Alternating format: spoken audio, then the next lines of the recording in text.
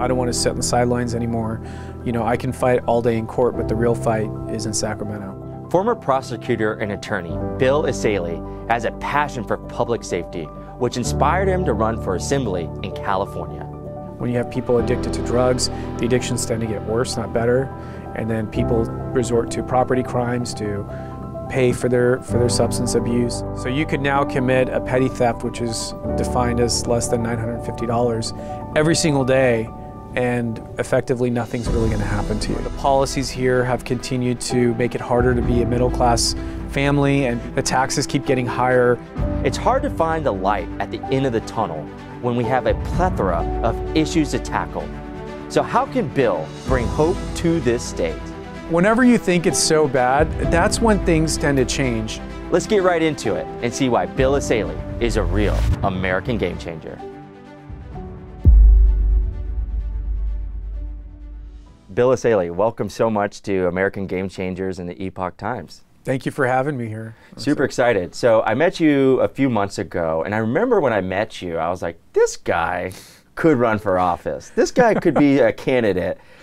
A few weeks later, I see on Instagram you are running for office. So tell me a little bit about that, and tell me about putting your hat in the ring. Yes, so actually it's my second time jumping in the ring. Okay. 2018 I ran for state assembly in the 60th district, which is the Corona Norco area, Inland Empire, and we ran a very strong race, very competitive race. We did not win at the time, and now with redistricting, there's this new opportunity. It's now the 63rd assembly district. It's a very Republican seat. There's no incumbent, and it seemed like a natural fit. And I was asked if I'd consider running again, and I did. And so January I announced I was running for state assembly.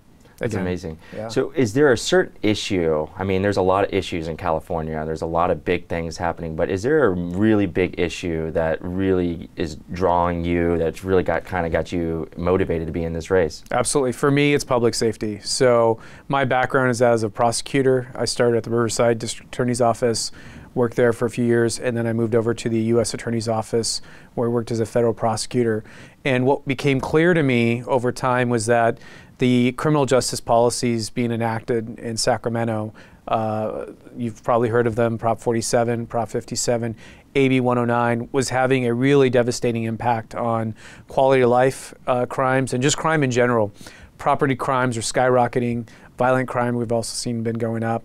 And I thought, you know, being in the federal system, I'd be a little more insulated. But what was happening is, because the state law enforcement agencies were losing their tools to effectively prosecute and incarcerate anybody, they were turning to the feds for help in prosecuting some of the most serious offenders. And so I saw this system really out of whack, and morale in general is down among law enforcement and prosecutors. So I said, you know what, I don't want to sit on the sidelines anymore. You know, I can fight all day in court, but the real fight is in Sacramento. Yeah. Why do you think the system has? I mean, I saw just the other day a video in San Francisco of, you know, them just stealing and robbing from the stores. And why do you think this problem has, you know, where did it all start? You know, I really think it's misguided. I think there's this idea on the left that our criminal justice system is somehow not fair, not equitable, and that a lot of the criminals in the system are kind of are victims of their own environment, or they make some excuse for crime. And while there may be some social you know, impacts on people and why people get into crime, and I think sociologists should study that, but the primary purpose of the criminal justice system is to punish people when they do something wrong. And that doesn't mean everyone gets thrown in prison or locked up, but for every crime there should be a proportional consequence. And what they did with Prop 47, AB 109, is they turned everything on their head. They essentially legalized a lot of crimes, like for example the drugs. The hard drugs, methamphetamine, heroin, cocaine, used to be felonies, meaning if you were arrested with those drugs, you would go to court, and we would have the ability to either send you to prison, or you could go to rehab as an alternative. And most people, for example, would take rehab. Nobody wants to go to prison. So that was a tool we had to help addicts deal with their substance abuse issues, but you kind of had to have the threat of prison there for them to be willing to do it. They took that away, so now essentially all those drugs are classified as a misdemeanor, and the most a cop can do is issue you a written citation. And if you don't show up to court, effectively nothing happens. And if you do show up to court, it's like a slap on the wrist, but they're not being compelled to go into rehab. And so that's had a lot of snowballing effects, because when you have people addicted to drugs, the addictions tend to get worse, not better. And then people resort to property crimes to pay for their substance abuse. And so you see this, collateral effects of it. But it's intended, they think, to be compassionate and helpful, and I think it has the opposite effect. So if you're elected, what are you going to do? Yeah, I think we have to reverse these policies or significantly modify them. So Prop 47 is definitely on my radar. That has to be dealt with. I think we have to have tools, again, for law enforcement to be able to get people or help people to get into rehab, for example, and not just let people live on the streets addicted with mental health issues and just do nothing about it. There's also some property crime laws in there that need to be reformed. In California, it used to be if you committed 3 petty thefts, your 4th was a felony. It's kind of like, we differentiate you from a casual thief to a professional thief. They took that away. So you could now commit a petty theft, which is defined as less than $950, every single day, and effectively nothing's really going to happen to you. You're never going to go to prison. So what this has done is incentivized rational criminal actors, right? I mean, if you know the consequences aren't great, you're going to be willing to take higher risks. And you see that. Smash and grabs, you see it with the organized retail theft. It's just across the board, you see the effects of that. So I want to work, and hopefully there'll be some Democrats who've now seen the light and would be willing to work with us on this. But understanding that we are the minority in California, we're going to need them or more Republicans. California is a left-leaning state. I mean, majority in the House or in the Assembly are left. As a Republican, how do you work with the left to get stuff done? Well, it's very difficult, and I think the way you do it is you look for the moderates in their camp, which there's fewer and fewer, it seems like. But there are some there who do generally care about public safety or these issues, and they're hearing it from their constituents in their community. Whether there's enough of them to actually get a law passed, I'm not sure, but I'm going to try. And I think our job as the opposition party is to raise these issues, put up the arguments, put up the debate, and challenge them, challenge their narratives, and see if that moves the needle. And if not, and if they continue, then we need to go make our argument to the public on why they should switch it up and elect more Republicans to help balance things in Sacramento. And I think that's one of our primary jobs, is to communicate to voters and the people of California that there is an alternative. There is a different way. It doesn't have to be like this. And it hasn't always been like this. This is relatively recent in California, where it's been this super majority controlled by the Democrats. We just, in the 90s, we had a Republican majority, I think, in the Assembly, not that long ago. So I guess, how do Republicans take back the state of California? That's a great question. I talk to Republicans about this a lot. And, Biden, one of Biden's speeches, he said, Republicans are the party of no, right? And they have no agenda. And, that really got me thinking about, do we just say no, or do we offer an alternative vision? And in college, I interned for Speaker Newt Gingrich when I was in D.C., and I learned so much around him. Before Newt Gingrich became the Speaker, we were the minority in Congress. The Republicans were the minority for over 40 years. Democrats had a majority there for 4 decades. And everyone thought it was just, fait accompli. There's nothing we can do about it. And Newt said, no, we need to articulate a vision, and he made the contract with America. And he laid out really simple values and proposals. He says, if you elect us, we will accomplish these 10 things within the first 100 days. And they were elected, and they did a lot of it. And I think we need something similar in California, whether it's a contract with California. But the Republicans, I think we need to get together and lay out some bold steps. It could be 5, could be 10, of what we would do if we were in power. And one of them might be reforming, Prop 47 or these criminal justice issues. Another could be school choice, giving parents the freedom to take their tax dollars and fund the education they think is best for their kids. Another issue would be lowering taxes, cost of living issues. There's so many issues for Republicans to focus on. I think we just need to sit down, write it out, and come to a consensus. And then we need to message it as a unified front to the public and say, give us a chance, here's what we'll do, here's our promise, and see if the public will entrust us. And I think that's probably our best way forward, rather than just saying they're bad. Yeah. I think the biggest criticism I hear a lot of times from people on the left is like, oh, right, the Republicans have no plan. They have nothing that they are offering. They're just saying no to things, like you mentioned. One thing that's also, I feel like, has been getting involved a lot more in politics is culture. Yes. What do you believe that culture and how the culture is in California will play on your race? I think the culture actually makes it a challenge, because in our culture right now, there's this idea that they've demonized Republicans. They're racist, they're fascist, they're Nazis, and so it's very hard to have conversations with people, especially young people who really don't know much about politics or the issues or what's going on, and they hear these labels and these branding, and it's very difficult to converse with them, because you start from a level of they're disgusted by you. So I do think we have to overcome the culture. I think we have to have brand ambassadors or spokespeople out there, whether they're celebrities or influencers, whoever, talking about why they're Republicans, why they're proud to be Republicans. And I think Republicans should also reflect the culture, having diverse pool of candidates, which we do. I was, when I look at the debate stage for the presidents, I'm always surprised the Republican debate stage is way more diverse, ethnically, gender, whatever, than the Democrats are.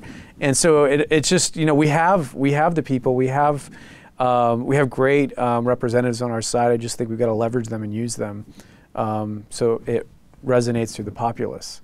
100%. But you guys are part of it. I mean, changing the media. Media has, for a long time, been controlled by the left and has been a propaganda piece. And Republicans, conservatives haven't been well represented in media. And I think doing things like this is great to combat that. Yeah, absolutely. So we kind of skipped over it, but yeah. When you first came here, we talked a little bit about it, but you're an attorney. Yes. So tell me a little bit, how'd you get into, what made you want to become a lawyer and get into that? How much time do we have? No, I always knew I was going to go to college and didn't really know what, but growing up I was a police explorer and I really wanted to be a police officer. And I would do these ride-alongs and I would watch these cops, great, fantastic people, do this work.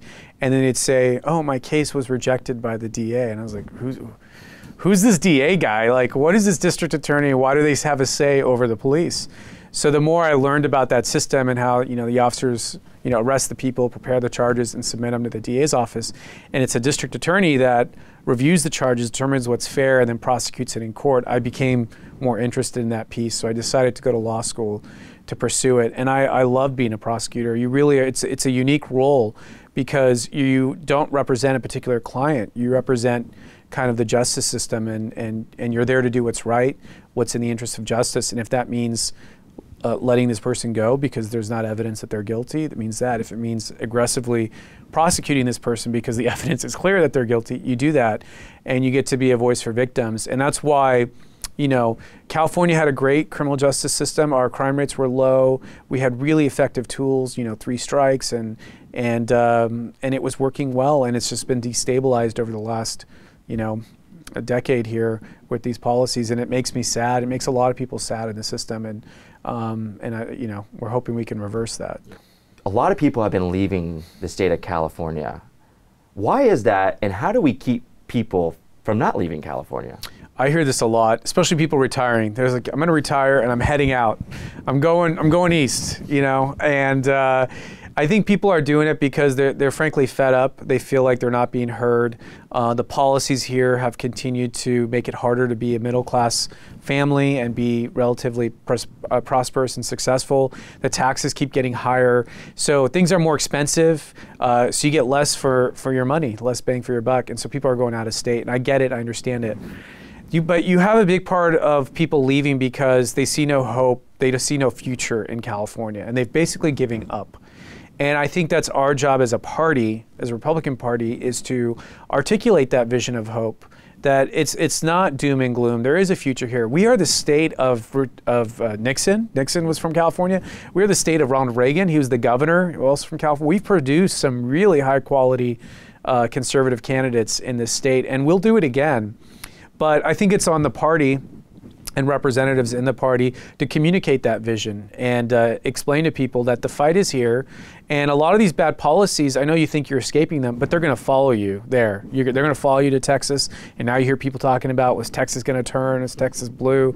Because you got all these Californians going there. So the battleground's here. And it kind of reminds me of what we're watching right now in Ukraine, when they're being attacked by communism and Russia, and they offered the president there a ride out, to safety, and he said, "I don't need a ride.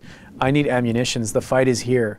And I think we have to take that same mentality that we got to hold our ground here and get in the political fight and make sure we start winning.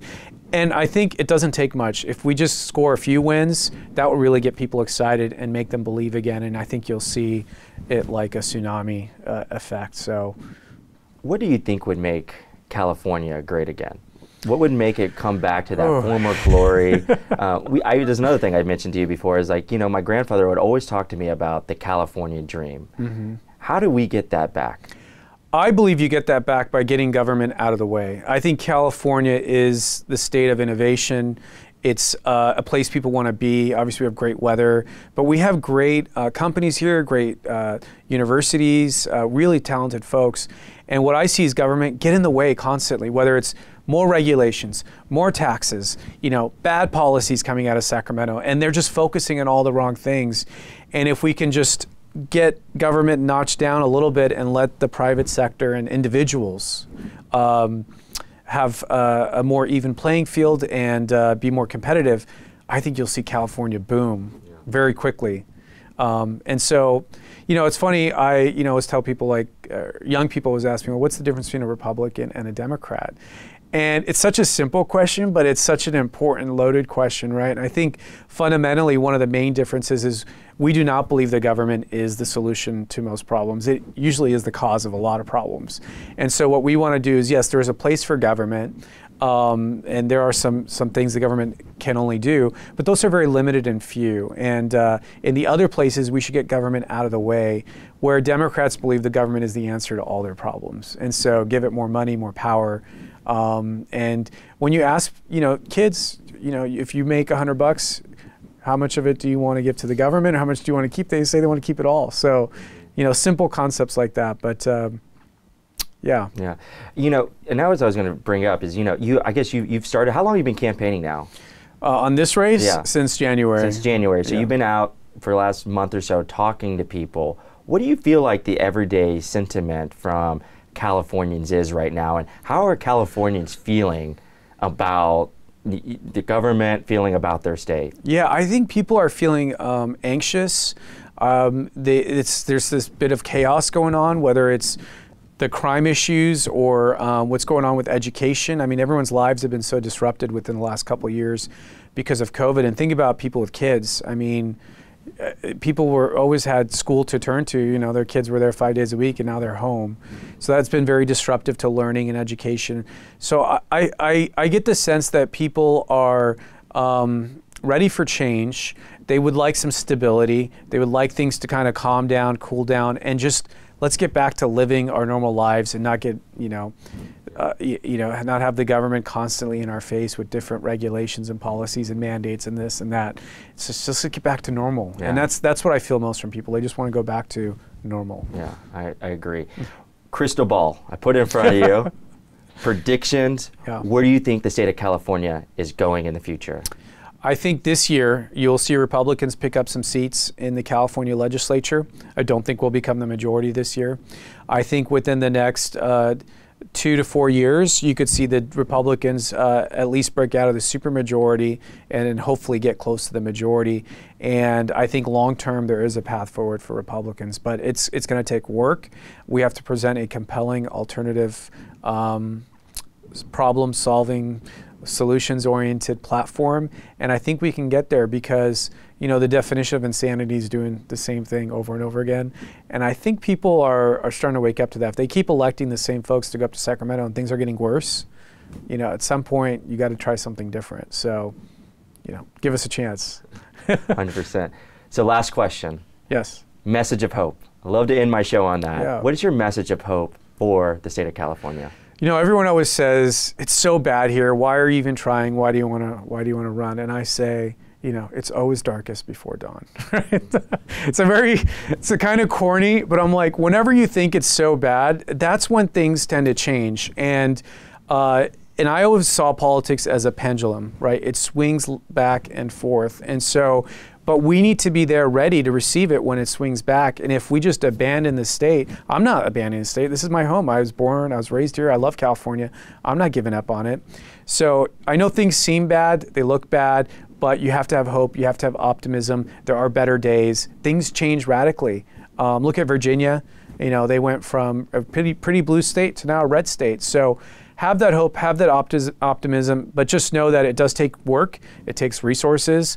And it takes you being involved. And so don't check out, check in. That's what I say. Absolutely. Yeah. Billy, thank you so much for stopping by. Great. Thanks. Appreciate it.